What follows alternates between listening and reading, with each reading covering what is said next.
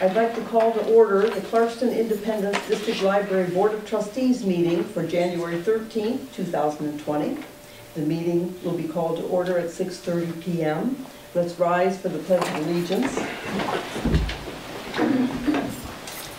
I pledge allegiance to the flag of the United States of America and to the republic for which it stands, one nation, under God, indivisible, with liberty and justice for all. Roll call, please. Dan Gaffney. Here. Dan Green. Here. Allison McFadden-Keeson. Here. Nancy Moon. Here. Marilyn Pomeroy. Here. Ann Rose absent. Chris Shaw. Here. Julie Meredith here. Okay, I'll accept a motion So to moved. approve the The agenda. agenda.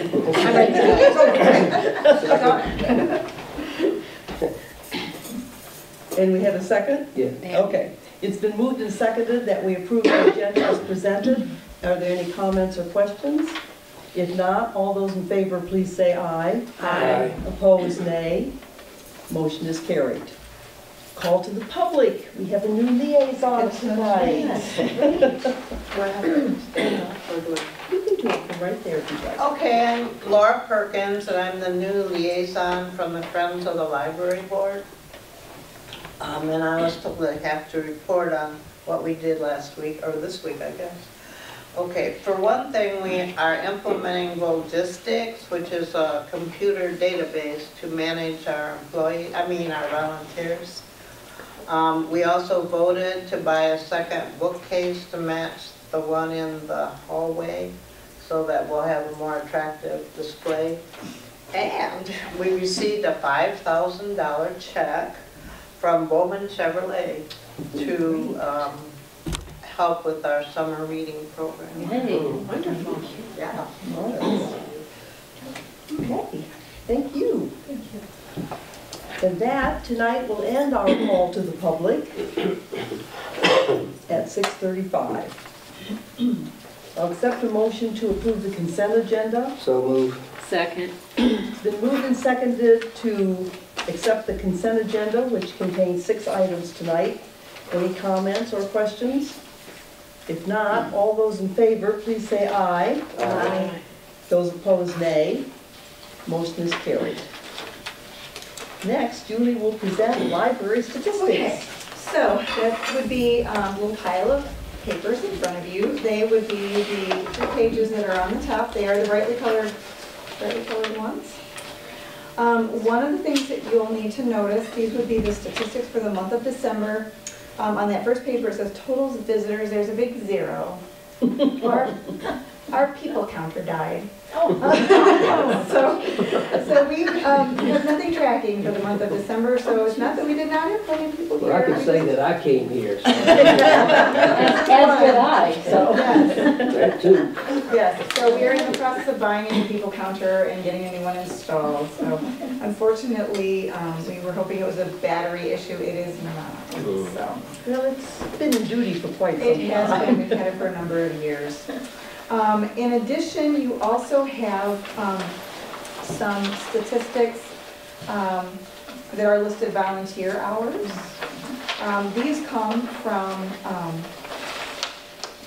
Adrienne Palumbo, who's our Community Relations Volunteer Coordinator. She started with us in April and started tracking our volunteers in June.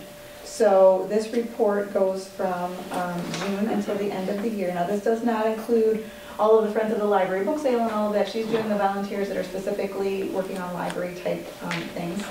And there were a total of 318.5 hours. She's got a nice little breakdown here of what all they do while they're here. So we've got an adult services programming assistant. We have ones that help cleaning crew. Those are people that are cleaning books. We have summer reading program registration assistant, youth services program assistant, and youth services program prep. So those are the people that, cut out little things for summer reading or for story time and things like that. So those are all lovely to have that kind of help. In terms of valuation, she's using what is considered a volunteer standardized valuation, which would be a value of $8,099.46. Wow. So Thank you. Really nice, yes. Oh, my So gosh. so thank you, Adrian, for working on Is that. that based on IRS numbers? You know, I'm not really sure. I think she's using something that is considered standard for volunteer nonprofit work. She used to work for the Okay. Detroit Zoo, Okay. and that was the way that they were tracking it. So she's using whatever that is. I can double check and. I just was curious, because I'm sure that the I don't think IRS it's has IRS. some. Yeah, I think it's a nonprofit thing that is doing it. just was curious. Not having to reinvent the wheel.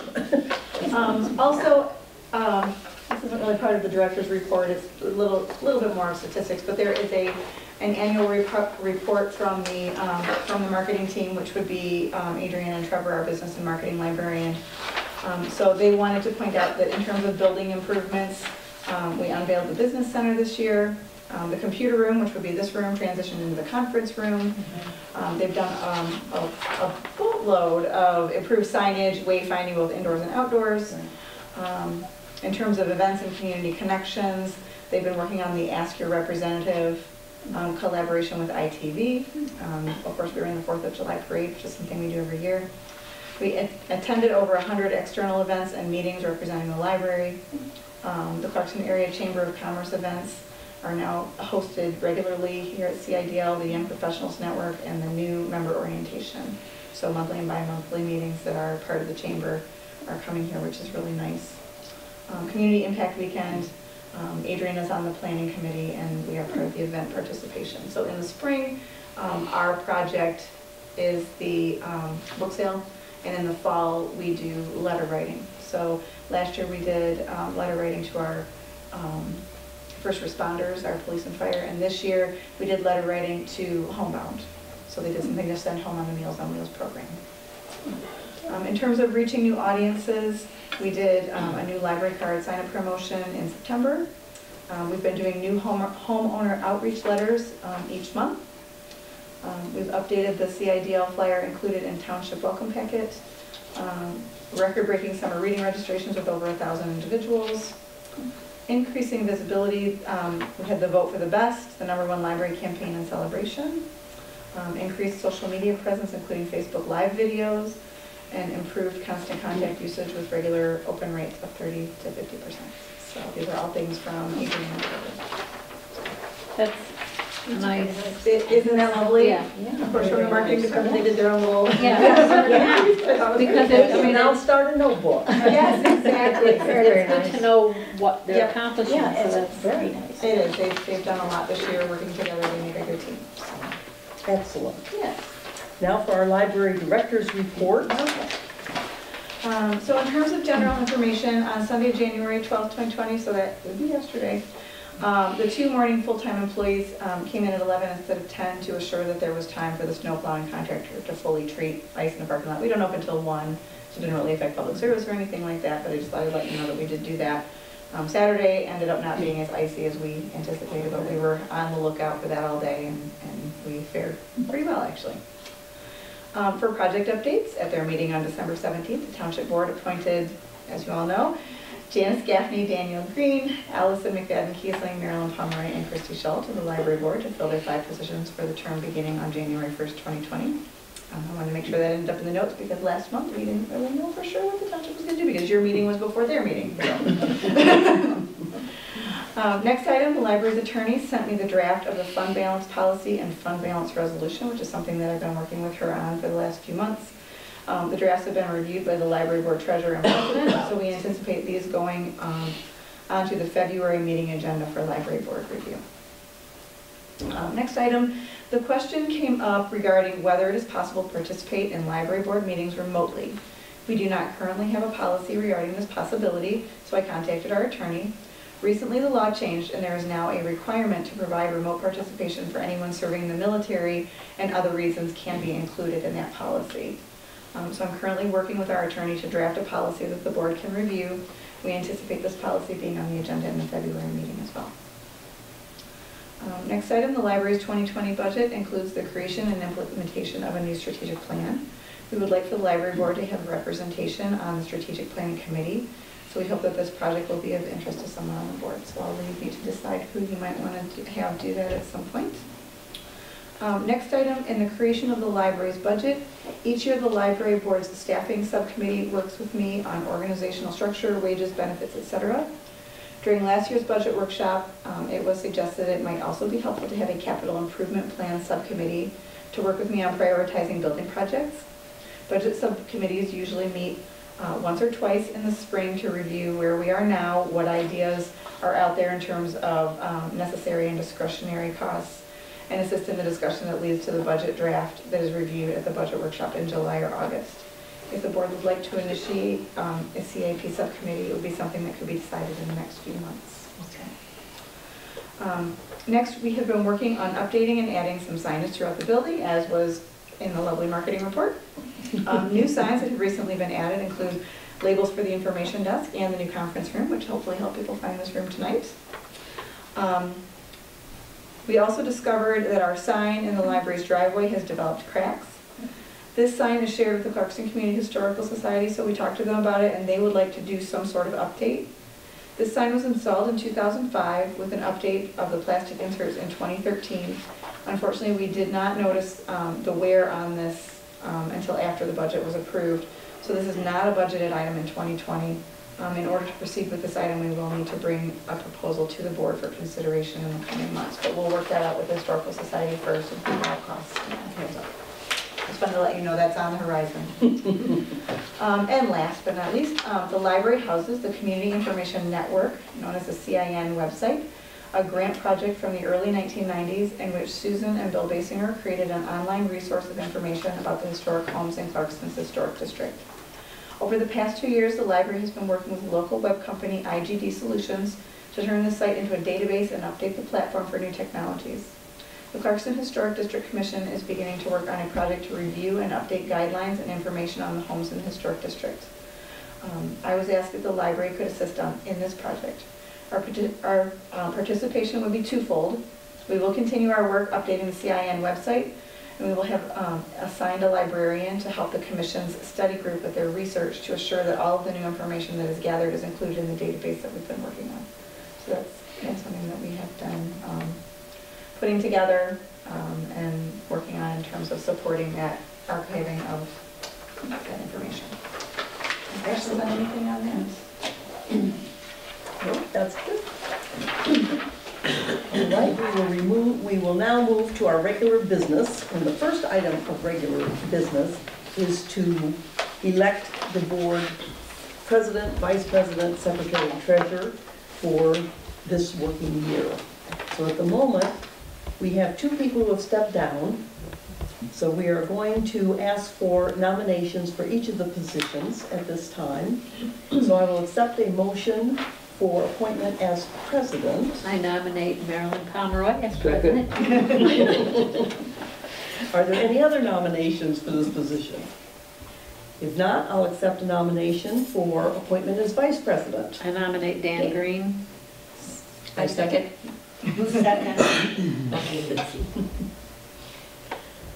Any other nominations for this position? If not, we'll accept a nomination for appointment as treasurer. I nominate Jan Gaffney. Second. Any other nominations for that position? And finally, nomination for secretary. I nominate Allison McFadden Kiesling. I second. Any other position, any other nominations for that position? All right, so we now have a slate that includes Marilyn Pomeroy, Dan Green, Jan Gaffney, and Allison McFadden Kiesling as our board. I'll accept a motion for approval. Can I make a motion? Yes. Okay. And is there a second? I second.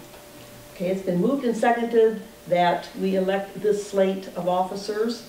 All those in favor, please say aye. Aye. Opposed, nay.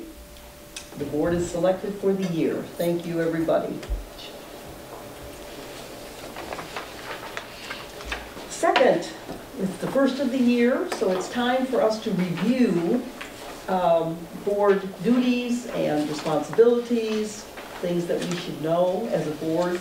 And actually, the board likes to do this at the beginning of each year to just refresh for those of us who've been on and as a informational item for those who are joining us.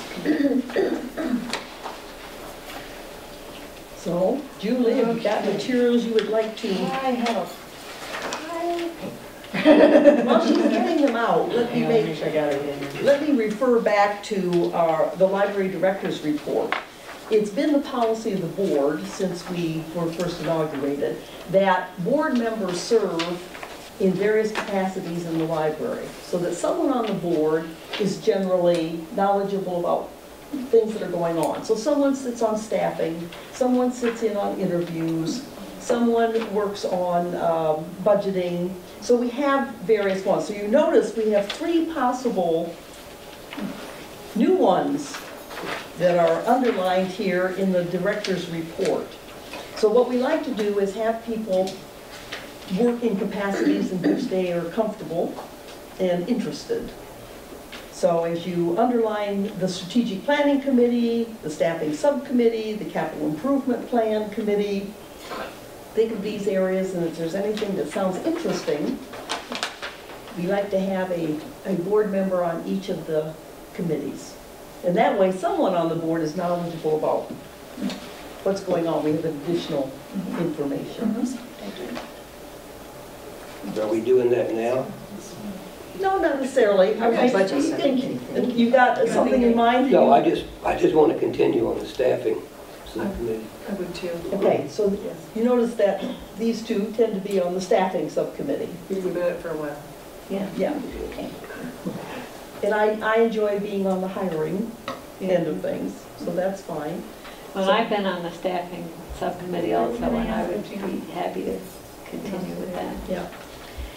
Also, we have evaluation subcommittees too, and I don't know if people want, so we will, I think when we get to the time when we're going to discuss, we usually do evaluations later in the year, and at that time, the board works on a self-evaluation, and we also evaluate the library director. So keep that in mind. I do have a question about the strategic planning. What's the time commitment on that? Because I would love to do that, but I need to. It's going to be really hard for me to say this early in the game. We're not ready for that yet. No, no, it's going to depend a lot on how the committee wants to go forth and, Okay. and what we decide to do. Okay. So.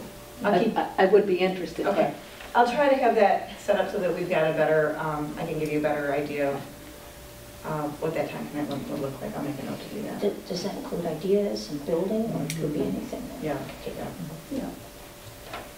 So it's just, the staff in the library is very active on, Julie's very much of a consensus builder and collaborative. If it's going to affect you, you should have a say in some of the decision making. And so she's very inclusive. And so, and we like the staff to know that we're interested also. We're not just sitting here once a month rubber stamping. We like to be involved and know what's going on. I'd be interested in capital improvement and strategic planning if you need 2 people.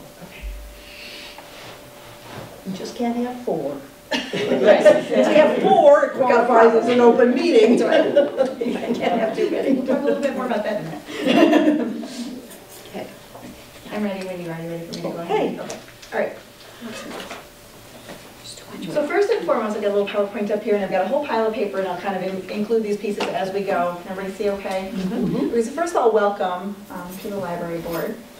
The first thing that we're going to do is we're going to talk about how things work behind the scenes. So first and foremost, I'd like to talk a little bit about how we share information with the public. We have, the main way that we do that is on our website. So we do have a library board website. If you go on to, I'll show you. If you go on to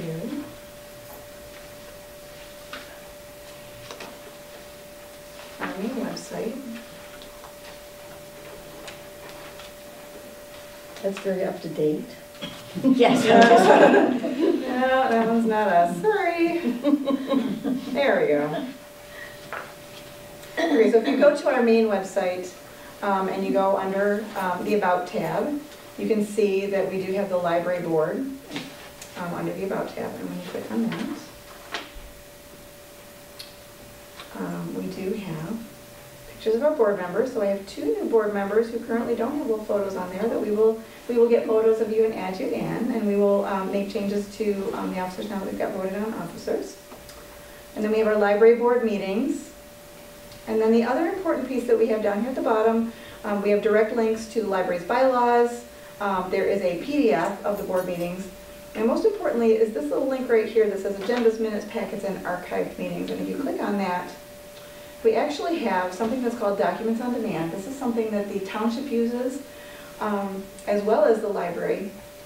And you can see off to the side here, we have agendas, minutes, agenda packets, audits, videos, budgets, and all of the history of the district library establishment and how we did that in the library, district library agreement. So for example, if a patron were interested in what was going on, there's our agendas, all of our agendas from 2012 to 2020, we established in 2012. You can go in and you can see all the minutes. You can go in and see the agenda packets, including the one for tonight. And we post those on the Friday before the meeting. So all of that information is on there. We do post all of our audits. We are videotaping this evening's meetings, and we have all of the videos recordings of the meetings. And then budgets. The interesting thing about the budgets is that we archive back. So the board approves a budget in September of the year preceding that year. So the budget for 2019 was approved in September of 2018. And these are all of the times that the library board amended the budget throughout the year. Any small amendments that we make, you move a little bit of money from one account to another, that sort of thing, that's all archived, so that people can see from one month to the next when those changes occurred. Any questions about any of that? We're very in favor of transparency. Yes. Yes. So the nice thing about that is that that it does allow us, oops, don't do that. Let's go back to the beginning. The nice thing about having everything so clearly on the website is that when people ask if there's a FOIA request, for example, most of the information is already out there. It makes it very quick for them. So we don't get a lot of freedom of information at FOIA requests. I'll talk a little bit more about that in a little bit. Okay, so getting to know more about the board meetings themselves. Library board meetings are once a month on a Monday at 6:30 p.m. They used to be at 6, now they're at 6:30. Meetings are televised and archived on the website, as we just discussed. Meeting packets are emailed to board members, printed and placed in board member mailboxes, and posted to the website the Friday before the meeting. Within the packet, each agenda item starts with a meeting agenda item form, which we in the building call a MAIF, that summarizes history, context, and recommendations about that item. So whenever myself or somebody on staff does an agenda item, they have to fill out that MAIF to put with everything else that goes in the board packet. So you'll be able to see that in your packet, and it helps you as you're going through the packet. The MAIF is then followed by any important supporting documentation. Yes, all of those. Board members also receive a working agenda with their packet that indicates which items need a vote, details that should be included in the motion, and the type of vote needed, standard or roll call. So what happens with the working agenda is that I am the library board's employee. If there's something in the board packet that I am not sure whether it needs a standard or a roll call vote, I call the attorney on your behalf, find out, put it in the working agenda, it keeps your meeting running smoothly. That way you know whether or not you need a roll call, or whether or not you need a standard vote, whatever is needed. I can do all of that in advance and helps the meeting run nice and smooth for you. Whenever possible, meeting handouts are included in the minutes, unless they are documents that cannot be publicly posted, such as materials subject to copyright laws or privileged legal communications from the library's attorney. Now tonight I have an example of something that would not be put in because of copyright. In your little pile of handouts in front of you, there's quite a lot of handouts, sorry about that, there is an article called 10 Ways to Avoid Violating the Open Meetings Act. This was written by our attorney. She gave me permission to give each of you a reader's copy, but she did not give me permission to publicly post this anywhere. So the library board will be getting a copy of this, but it will not go into the minutes because that, by putting it on our website, would be publishing it outside of, it would be a violation of copyright. So you've got this article that you can read, but the public won't actually get to see that article. It's always good to have an example. It is, but I have a feeling people might be wondering what would be constituted by a copyright violation, and is if I've gotten permission to give each of you something, but I don't have permission to give 35,000 residents or the World Wide Web that information. Okay, so the next thing is our attorney did give you a nice little packet of orientation material. And I'm going to do the sort of brief highlighted version of that packet of material. That was also in your packet. The full version is not in the packet, but the abridged version I'm about to talk about. In terms of responsibilities, the library board is the governing body of the library. You are the policymakers. The library board's official spokesperson is the president. The library board is subject to the Open Meetings Act. Any gathering of 4 or more board members is a quorum and should be posted in advance and open to the public. Committees and subcommittees with fewer than 4 board members in attendance and have no decision-making authority are not subject to the Open Meetings Act. That's your subcommittees that we were just talking about. So that includes the staffing subcommittee, that includes the CIP subcommittee, the evaluation subcommittee. The library board should not send emails to the entire group because group discussions via email could be construed as a meeting. If I send an email to the entire board, I will send it blank copy email. So if you reply to that message, it will only go to me, and that will prevent the danger of impropriety. So for example, if I send out your board packet, and I will say, hey, so we have a meeting on Monday night, it's at 6:30, this is your board packet. I always include in there, please let me know if you're going to be unable to attend so I can make a forum. So let's say, in this case, Ann emailed me back and said, I'm not going to be able to make it to the meeting. I could then email the whole board and say, hey, just as an update, Ann's not going to be able to make it to the meeting, so if anybody else can't make it, we're down 1 person. If she had replied to all, then that would be considered a meeting. So if there's anything that comes back to me, I will make sure it goes back out to the board in a way that's appropriate. But it makes sure that we don't accidentally get into a conversation that we shouldn't be doing via email, because that would be like a private meeting. The administrative assistants and the library director will ensure that meetings and minutes are posted according to the guidelines. In terms of the Freedom of Information Act, the library director is the FOIA coordinator. So just a few months ago, we approved an updated FOIA policy. Our FOIA policy is on our library website. I'm going to tell you right out of the gate, it's huge. So if you want something to solve some sort of an insomnia problem, I suggest you read our FOIA policy. But if you go into, right here,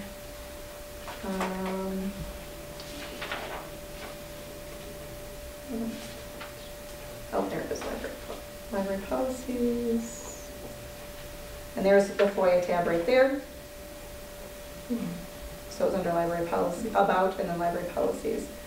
We have the full FOIA policy and procedure, and then it is required by law that there is a summary version that's a little bit easier for reading purposes, and that's how to request a public record and other FOIA information. So all of that is on the website.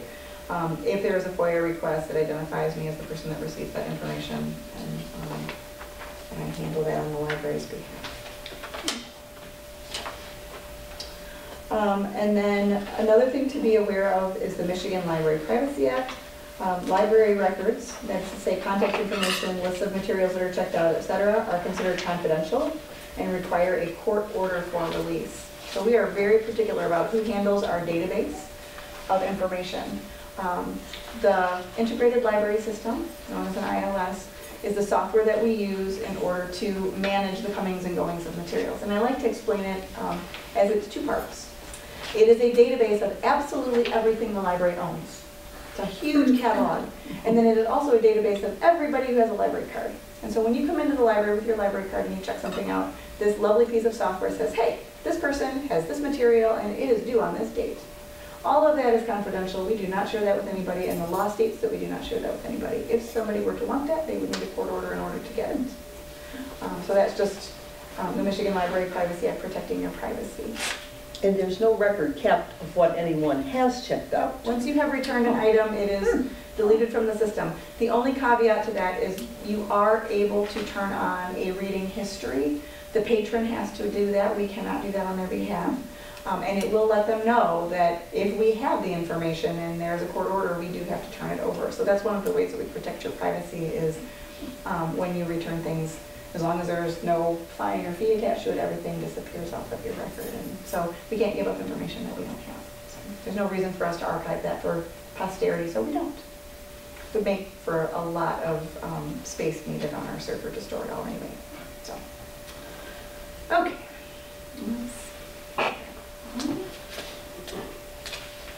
Up and back.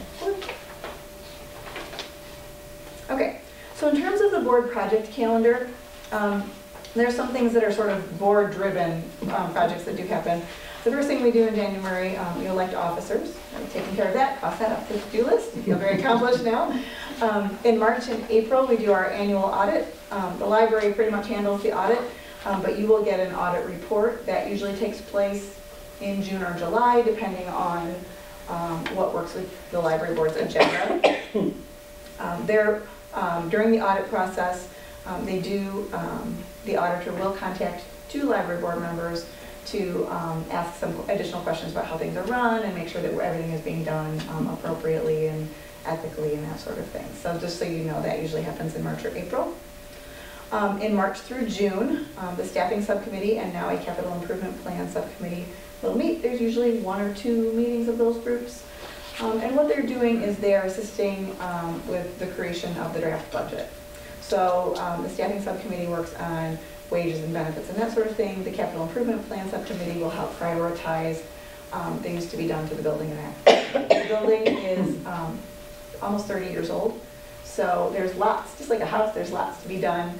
I have a very, very large spreadsheet of absolutely everything that is tied to this building, all of the heating and the cooling and the tables and the chairs and all of that kind of thing.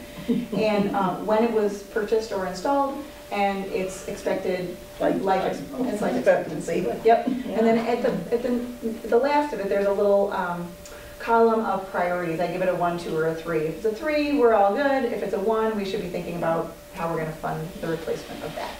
So when the capital improvement plan subcommittee meets, we would be looking at that more closely and then prioritizing those things, planning ahead. In July or August, the board holds an annual budget workshop.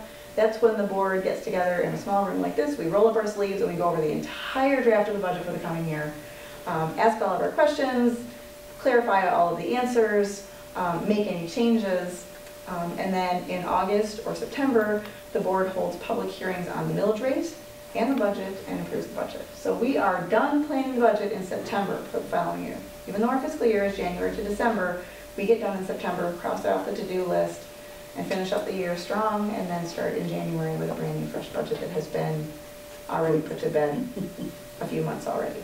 So, in September to December, we change gears and we do performance reviews.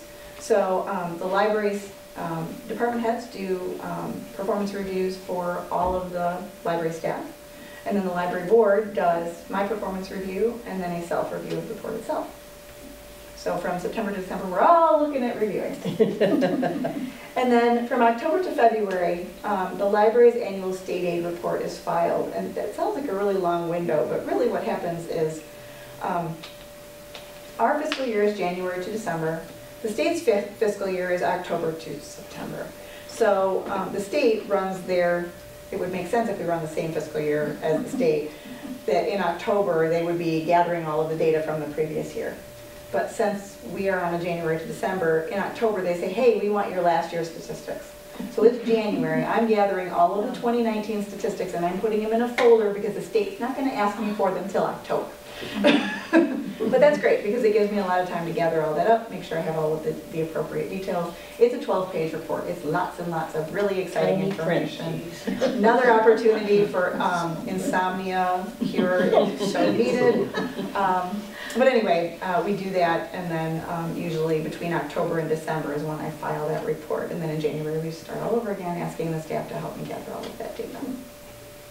Any questions about any of that?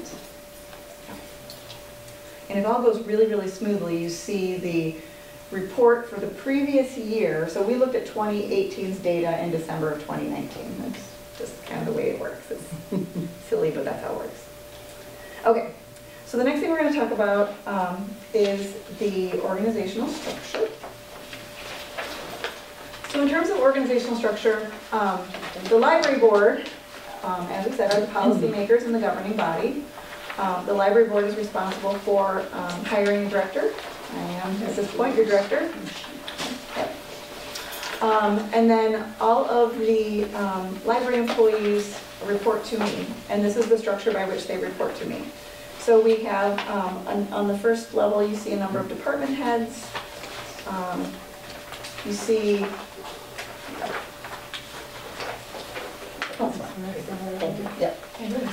you see a number of department heads, then you see the full-time employees that are not department heads, and then we have all of our part-timers underneath that.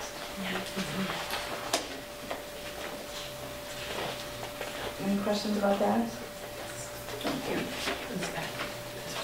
We just Sorry. writing a new sheet. Oh, okay. It was okay. I know, it's hard. I tried to keep it all, there's a lot of paper tonight. That's okay, we got it. You got it? It's in Okay. there. All right. So when it comes to full-time employees, we do currently have 11 full-time employees, as was approved in the 2020 budget. We are adding a 12th employee, and we will be doing that in the spring. When we hire full-time employees, the library board approves, first of all, you approve the posting. I can't post for a full-time employee until the board says yay. And then when we have gone through the selection process and we have a recommendation to make, the library board also approves the person that we have selected. Part-time employees, I have the ability to hire those people on my own, as long as they stay within budget. But the staffing committee and the board see what that list looks like, and we have a certain number of positions. So if I were thinking that I were going to make additional positions, you would know about that during the staffing committee process and during the approval of the budget. But if I have a part-timer, I'm not going to come to you every time a shelver quits to go work at another restaurant or some other library or whatever. I will go ahead and replace the people with low drama, because they do come and go. Sometimes the full-timers come and go, but lately we've been doing really good on that neck of wood. We have to keep those going smoothly. Any questions about the comings and goings of employees and organizational structure?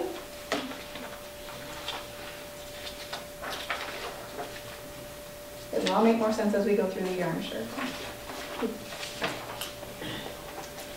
All right, so the next thing is the budget. And theoretically, if you just turn the page, you should be, there we go. Okay, good. Sorry for making so much stir in your paper. Okay. So when we're looking at the budget, I actually sort of divide the budget in my head into two parts. The top half is our staffing budget. It is most common for a library's staffing costs to be between 50 and 65% of the total operating budget for the year. We do try to keep it at 60%. That assists us if we ever have a situation where something changes mid-year, so that we've got a cushion, so that we're not shooting way past what we would consider to be an appropriate top-end level. And it also gives me a lot of guidance when I'm trying to figure out what I want to do in the coming year in terms of wages and benefits and that sort of thing. The other half of the budget, which is sort of this middle section right here, that's our operating budget. So that's everything that has to do with collections, that has to do with heating and cooling and just the running of the building in general, keeping the building up in good repair, and that sort of thing. And I have a number of people on staff that help me with the various pieces of this budget. For example, our lead custodian is in charge of line 931, which is our buildings and grounds budget. She and I work very closely on it, but she does a lot of the monitoring herself, and we work on that together. So, for example, that 931 budget would include lawn mowing and snow plowing, repairs. We have rugs that are in front of the circulation desk that are rental that get cleaned every month. That's all included in that 931 budget. Does that all make sense? And so she kind of oversees that, and I oversee what she's looking at. Okay, the bottom little piece of the budget down here, that's our revenues section. So that's how we get to the number that we have. So if you look at 2020, under the revenue line, you can see that our millage will bring in just over $2 million.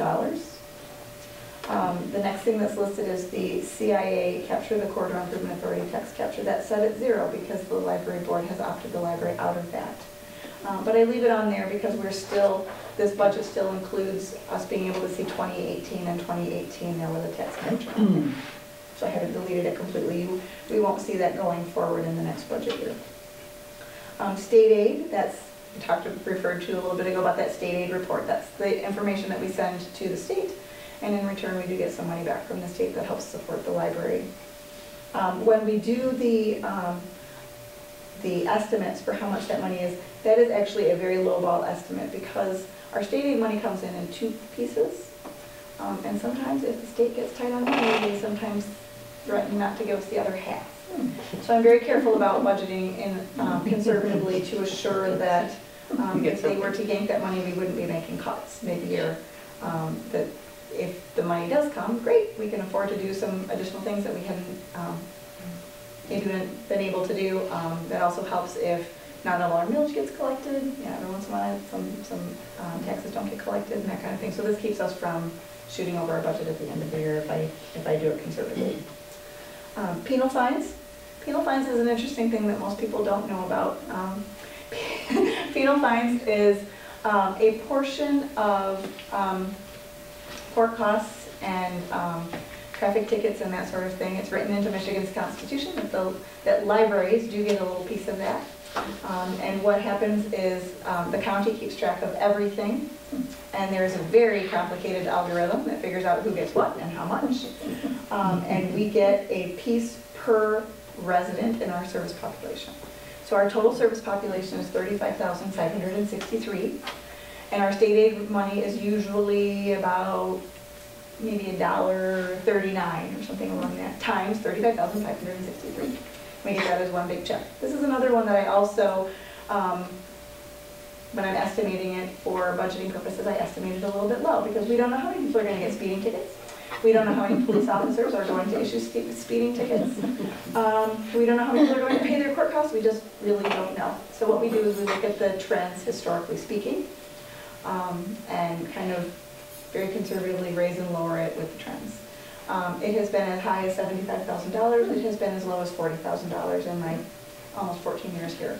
So we just don't know, but it has been trending up in the $70,000 range the last few years, so we're in pretty good shape with that. But I always budgeted a little bit low because we just don't know. Some people are trying properly. Yep.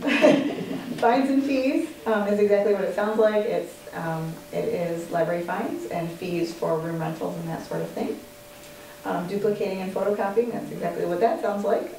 People who make photocopies at our copy machine or printouts on our printers, that's the money we collect for that.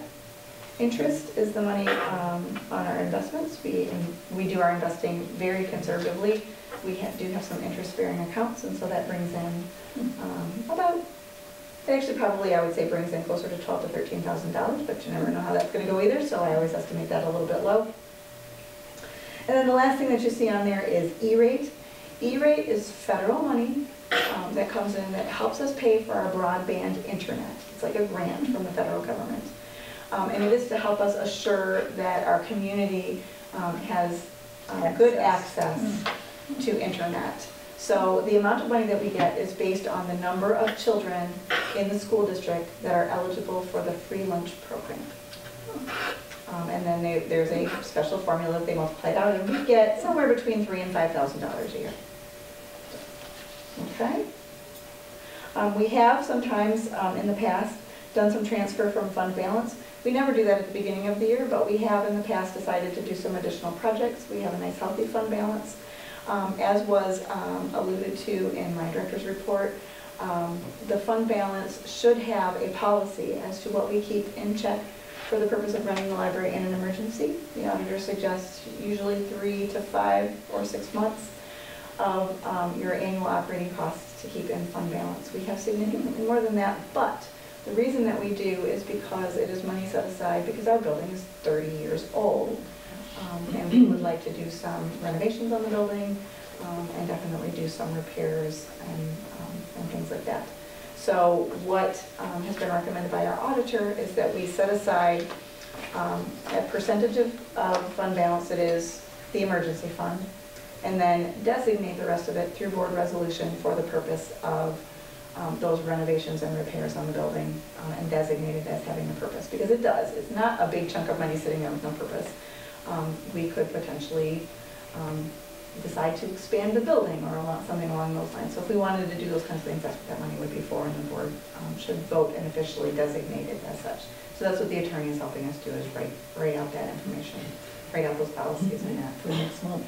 Yeah. And you don't want to just leave it sitting there without a designation, but it's also nice to, if you have a healthy fund balance, that's a good time to plan for those kinds of things. So you don't Absolutely. have to do a bond issue and borrow money to be paid back by the taxpayers. If we've got the money, then that's. That's what it would be for. Absolutely. That's why you're treasurer. Thank you. Okay, so then the last thing that you have, there's resources, and these are part of the handouts that were in front of you when you sat down. So the first resource that I would have you consider is the Library of Michigan, which is www.michigan.gov/librarytrustee. Library of Michigan does great resources on their website. There are two things that they do that are most helpful. The first one is the Michigan Public Library Trustee Manual. That is something that is available online. We also have trustee manuals in the building. The American Library Association also has ones that have been published. I think all of you have seen those at some point. Whenever somebody's interested in being in the library board, I always recommend that you check out one of those books and take a look at it so that you can see. But the Library of Michigan also publishes one. The other thing that has been recently updated is the Public Library Financial Management Guide. The Library of Michigan does have that created on their behalf. They had Yo and Yo, which is a local accounting and auditing firm, create that for them. They contract them to do that. Alan Panter, who is from Yo and Yo, was very instrumental in working on the newest updated edition. He came to the December board meeting and presented each library board member with a copy of that. So I gave Chris and Nancy each a copy after that, since they were not on the library board when that happened. So you do have that as well. One of your handouts that you have in your packet, this is another Library of Michigan thing. This is United for Libraries. United for Libraries is a great organization that does a lot to support libraries and advocacy for libraries. When we had our millage that did not pass in 2012, United for Libraries paid for us to have a consultant to come in and assist us with our 2014 millage campaign and really educate us on the best way to make sure that the public knew what was in that millage and why it was important. So United for Libraries has a tools and resources for trustees guide, and it's really nice because the state of Michigan does pay for all library board members to have access to that. So this, and the reason this isn't in the board packet is because this is obviously for library board trustees only. There's a login and a password that is paid for by the state of Michigan, and that's this handout. So if you go to this website and click on statewide group members, trustee training, and put in this login and password that they have provided to you, you will be able to get to some really neat things. There are some little 10-minute videos. There's 10 of them about what's the important things to know about being a library board member. There's one on hiring a director. There's one on staffing, on finance, just neat little 10-minute snippets that are great to give you an overview. And there are also links to PDF resources that can be printed. If you need any of those, feel free to let me know, and I'd be happy to print them on your behalf here at the library, because that's all part of being a library member. And then last but not least, there is a lovely article, 10 Ways to Avoid Violating the Open Meetings Act by Ann M. Surrey, who is our attorney. It is in her best interest that we don't do anything we're not supposed to do. So she made sure that you can have access to that as well. Gave me permission to print you a copy so that you may read through that. It's quick and easy. You do review it on from time to time to make sure that I haven't forgotten anything. I know, it's so easy to get into the habit of like the email thing. You know, I've seen that happen so many times where you respond to a group email Yeah. by responding to everybody. As soon as you do that, if you're talking about anything that might later be voted on, then It's you a have problem. violated the Open Meetings Act because you're conducting discussion, you're So discussing. we are very, very careful about that. I also have included in your handouts a copy of our bylaws, which, as I mentioned earlier, are available on the website. So, any questions, comments, concerns, corrections? Look, it's homework. Homework, yes. There's tons of information there. Obviously, there's going to be quite a lot of that you already know, and there are other things that you may or may not know. If you have questions, I'm at your beck and call. Feel free to let me know if you have any. I really like this thing from the United for Libraries, because that's something that I always think that we need more of is trustee education. Yes, and it's really neat, and they're really quick and easy. I do know that some library boards have decided to take a year, and 10 minutes before their meeting, they sit down and watch one of those videos. Now, I can't put it as part of the meeting, because if I put it as part of the meeting, then I'm televising something that has copyright attached to it. But we can sit quietly and watch it, and then you can discuss it after the meeting becomes open session. But because we record our meetings, can't televise that piece. Yeah. Right. So we could watch it prior to the meeting. So we may decide that that Yeah, would that's, you know, Yeah, so you could decide to do something like that, or you could go in and look at it, and if there are ones that you feel like you wanted to watch on your own and then discuss the meeting, you could do that. But some library boards have been doing that as just an opportunity to. Or if there's one that somebody goes through and watches and says, wow, this is really good, I I recommend we take a look at this one. Yep, so feel free to do that. I'm open to, okay. this is your meeting, so I just put it all together for you and make sure it happens. Last but certainly not least, we try really hard as a staff, because you are non-compensated, to make sure that your meetings are efficient and that we use your time respectfully. So please, if there's anything that you would like to see done differently, feel free to let me know that. You do an exceptional job. I'm not kidding. It runs very We smoothly. try to keep it as, obviously, in the director's report, you'll see over the course of time that I try to keep you up to date on all the little things that are going on. And that way, when it does show up on your board meeting agenda, you've already talked about it a few times, or you've heard me talk about it several times. So it does help the meetings run more efficiently. Okay. Okay, any comments or questions? No, good job. Thank you. That's good. It's excellent to review, and those of It us is who've good been to on the review it. board, we appreciate the review also. So, It is a lot of information for new board members, but Right. it all starts to make sense as we Yeah. go through it takes things. time. you know. It only takes a few meetings before you're into the rhythm of it Right. and that's all. and Julie does try very hard to spread out things we have to deal with. So even though we received information on policy, we may not discuss it until next month because it fits better into the agenda.